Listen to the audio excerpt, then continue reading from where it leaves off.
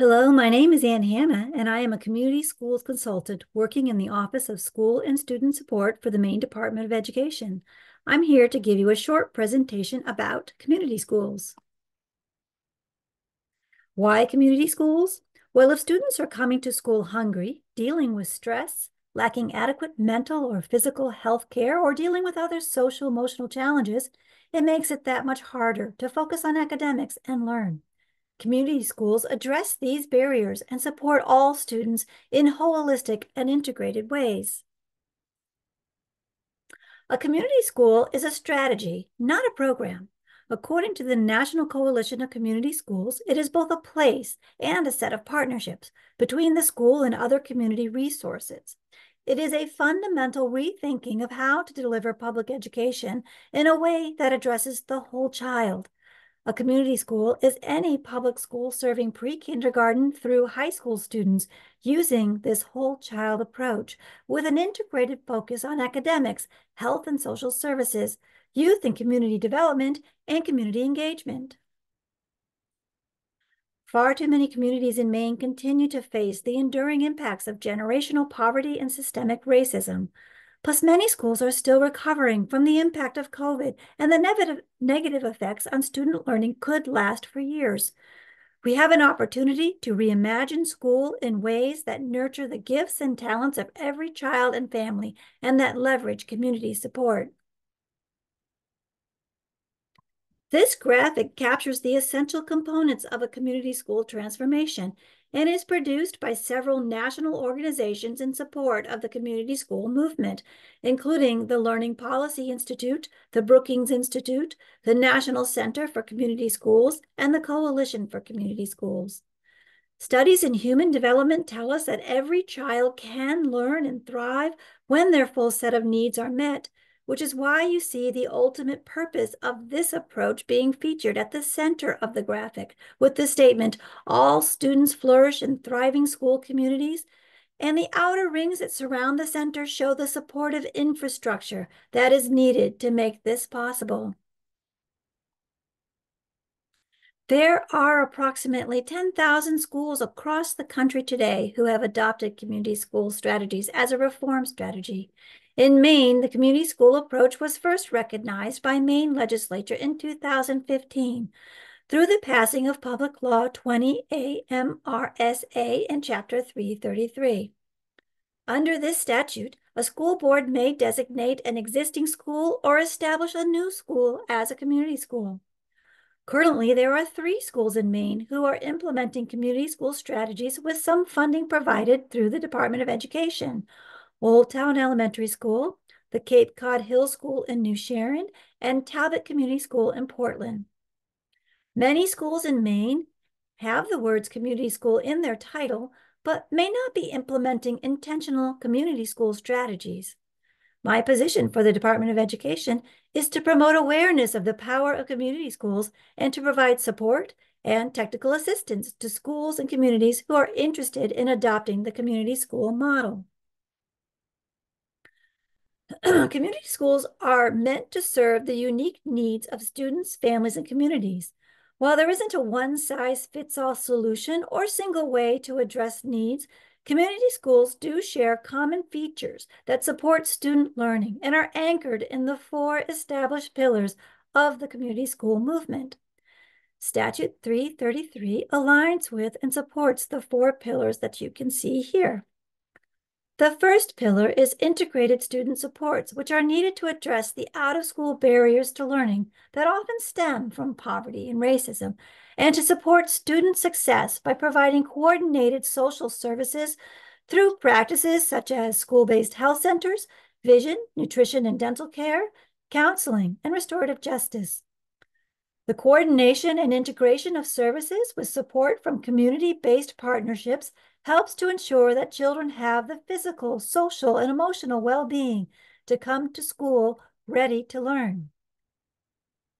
The second pillar is expanded and enriched learning time and opportunities, which includes before and after school programming, weekend and summer programs, tutoring, internships, mentoring, and other enrichment supports beyond school hours.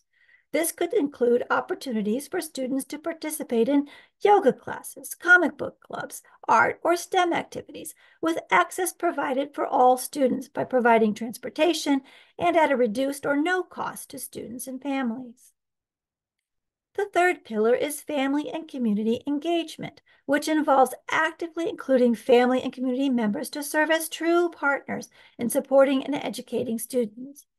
Opportunities for family member collaboration include home visits, theme nights, homework diners, parent academies, play and learns, adult education, workforce development, and English as a second language classes.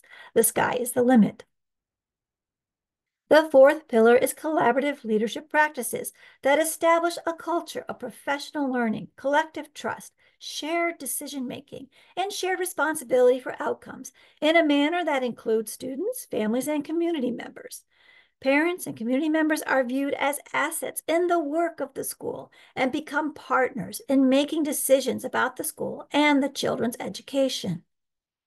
It's important to keep in mind that while each of the four pillars contribute to a high-quality educational environment, the pillars reinforce each other, and it is this synergy that defines the essence of a comprehensive community school.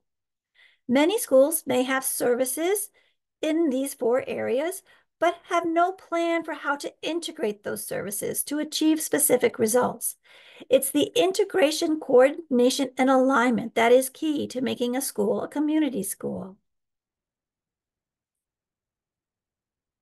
Well, do community schools work? In the report, Making the Difference, Research and Practice in Community Schools, evaluators of 20 initiatives nationwide confirm that community schools have a positive impact on what matters most to students, parents, communities, and schools. Evidence shows that schools that implement strategies across the four pillars show improvements in academic performance and also school climate, student behavior, family engagement, chronic absenteeism, graduation rates, and other indicators of academic success. In addition to the four pillars, community schools are guided by a set of core principles and enabling conditions that are known to support successful implementation, which includes strong school leadership with a clear instructional vision and high expectations for all students. Strong instruction designed to provide quality learning opportunities to increase all students' academic achievement.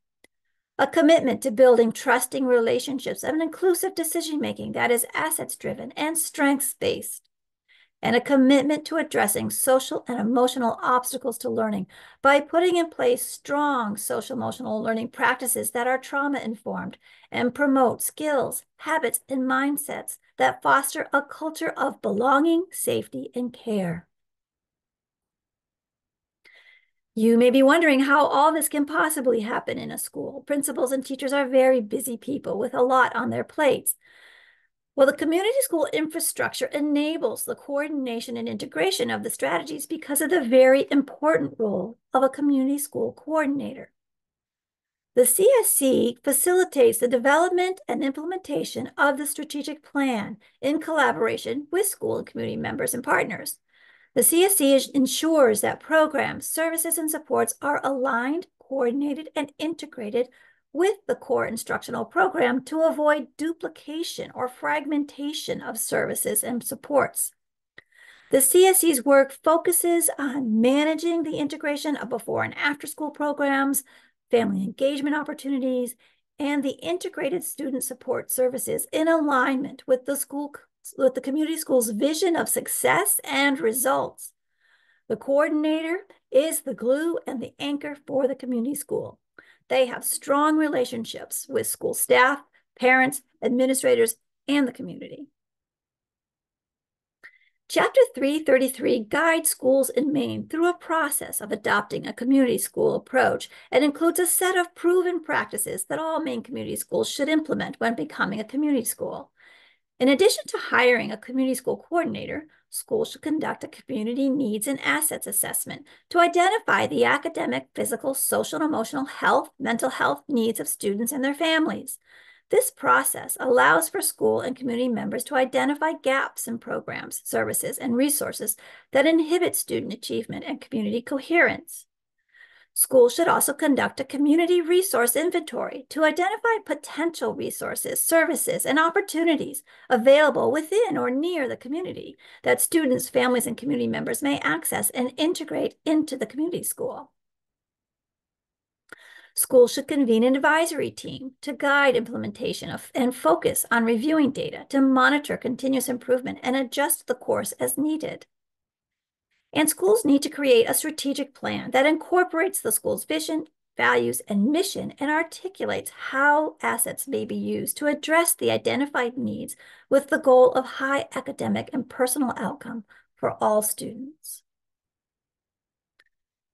Students can only do their best in schools if they have the support for their basic needs. Community schools make it possible for families to access vital services that students need to thrive academically. Often such services and supports are not located nearby, or they are financially out of reach for many. Community schools recognize these challenges and provide a coordinated, close-to-home solution that minimizes disruptions to important class time and helps students to attend school and be ready to learn, setting them up for academic and life success. In the era of tight resources, community schools are a good investment. Research from the Children's Aid Society has shown that every dollar invested in student supports in a community school yields a $15 return on the investment to the community. Another study done in Albuquerque found that every dollar invested to support the salary of a community school coordinator generated over $7 in net benefits. The community school strategy is an efficient and cost-effective way to maximize multiple resources and funding streams to transform a school into a hub where educators, local community members, families, and students work together to strengthen conditions for student success. For more information about community schools, please feel free to reach out to me, Ann Hanna, at ann.c.hanna@maine.gov. Thanks for listening.